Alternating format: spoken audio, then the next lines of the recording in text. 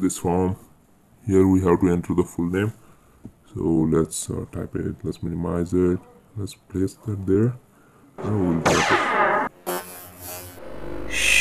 Subscribe now. So we'll open the Play Store and download Adobe's Fill and Sign in Easy PDF app.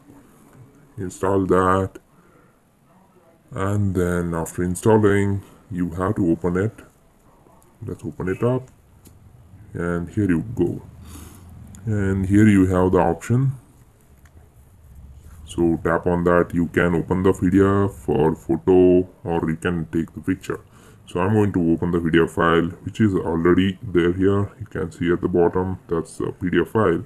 So let's open it up and try to fill that up. So let's zoom in, and here we have box. Usually if your form should be having box, you can check them. So we have two other options.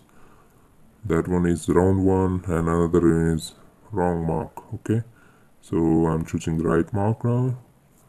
After that, we have to fill the names. So in filling the names, you can change the font size according to it and place the where you want to write. So after that, I'm going to type it. I'm going to fill this whole form. That's for this zoom.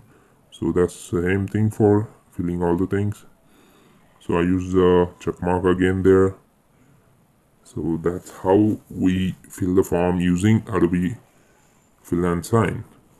So after that, we have to insert a sign. So now to do that, go here and click on that, sign this. So let's sign. Okay, enter the sign and press save. Okay, save it. Now click on the pen option again. Okay, bring it here and you can adjust the size. Okay, we adjust it. Yes, okay, it's adjusted. Now let's type in the date. So let's type in the date. Okay, so tap on the share icon. Share. Okay, that's the share icon.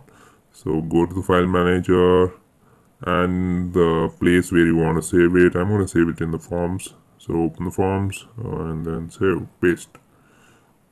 Okay, okay, there's already file. Okay, but it replace it. Let's open that up. What we have done. Okay, let's open it. So here's the form that we had just now filled it out. So this is how you can fill the form.